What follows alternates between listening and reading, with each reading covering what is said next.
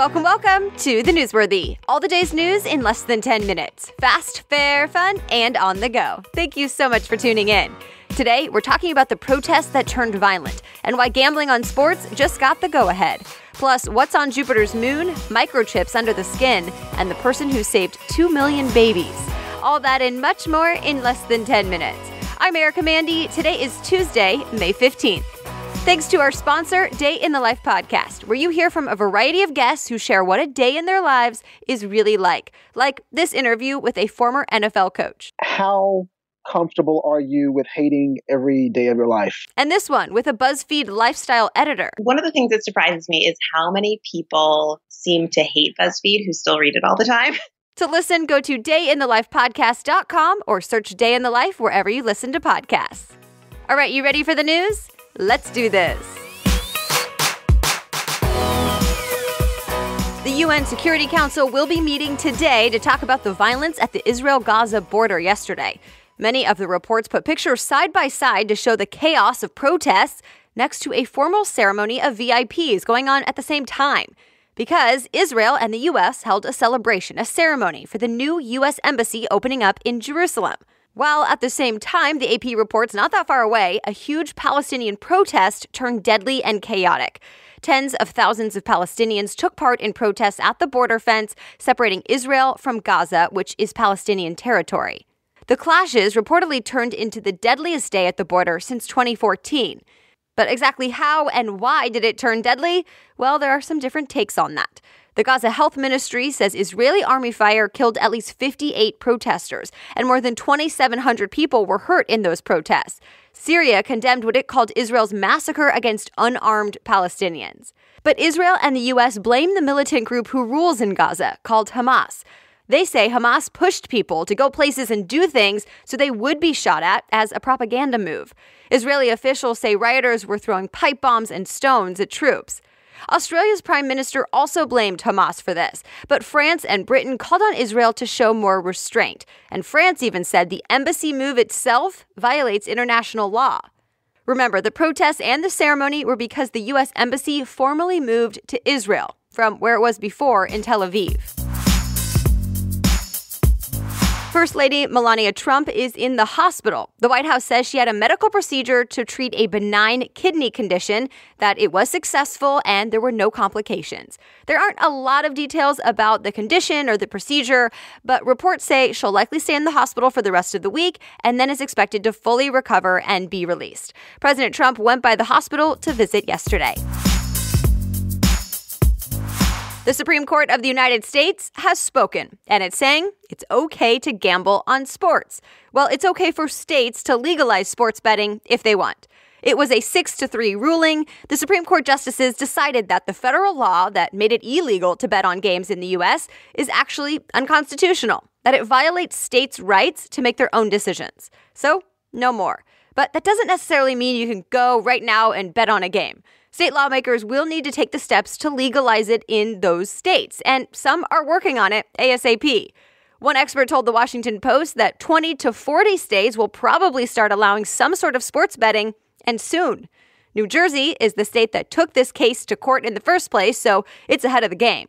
When more states likely join this, an estimated $1 billion in gaming revenue is expected each year. So, stay tuned.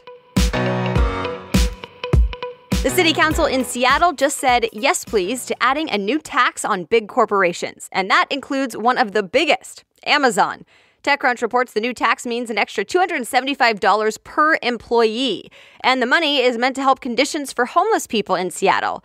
Businesses like Amazon are not so thrilled about it. In fact, Amazon protested by just stopping, or at least pausing, construction of its headquarters expansion in Seattle. Businesses say the new tax sent the message not to try and grow in the city. But others say those same businesses have also meant less affordable housing available. All right, other things people may be talking about today.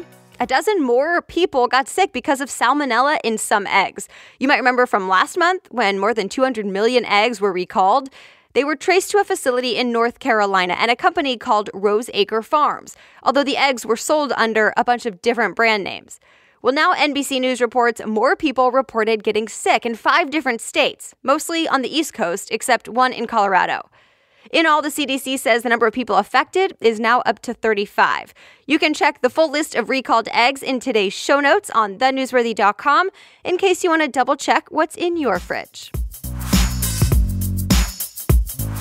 New evidence that could maybe help find new signs of life in space. But it's all from old data. Let me explain. Scientists say they now have evidence that there are plumes of water erupting from the surface of Europa. Europa is Jupiter's moon, and it's covered in ice. Space.com reports scientists have long thought there may be an ocean of liquid water under all that ice, but they didn't really have specific data to back it up. Now they think they do. Strange magnetic signals found in information from an old NASA spacecraft wasn't understood before. Now they say it's those plumes of water. Researchers say future missions to Jupiter's moon could go and get samples of that water and then look for signs of life. Thousands of people in Sweden are putting microchips under their skin as their new ID cards. Business Insider reports about 3,000 Swedish people have taken part over the last 3 years. They don't have to keep track of things like keys, IDs, or even train tickets. Instead, they have microchips the size of a grain of rice inserted under their skin in a procedure that's sort of like getting a piercing. Then they just have to wave their hand to get into their office, home, or gym. It's happened in other countries too, including the US, but in much smaller numbers. Some good news for you. For 60 years now, a guy named James Harrison gave blood every few weeks in Australia, and he became known as the guy with the golden arm. The New York Times says doctors figured out that he had a rare antibody in his blood that's needed to make a new type of medication that's given to pregnant women when needed. Because of that, the Australian Red Cross Blood Service just said that one person helped save more than 2 million babies from a possible deadly disease. Now, at 81 years old, doctors say the guy has to stop donating blood, but he says he's glad to have done what he could for so long. The royal wedding is this Saturday, May 19th, but things are already not exactly going according to plan. People reports Meghan Markle's father was going to walk her down the aisle, but now he's not going to the wedding at all. For one, he had a heart attack 6 days ago, but he was apparently still planning to come until yesterday. New reports found he had helped stage paparazzi photos of himself getting ready for the wedding and then got paid for it. He says he was trying to control the narrative a bit more, but apparently now he doesn't want to embarrass the royal family by going to the wedding.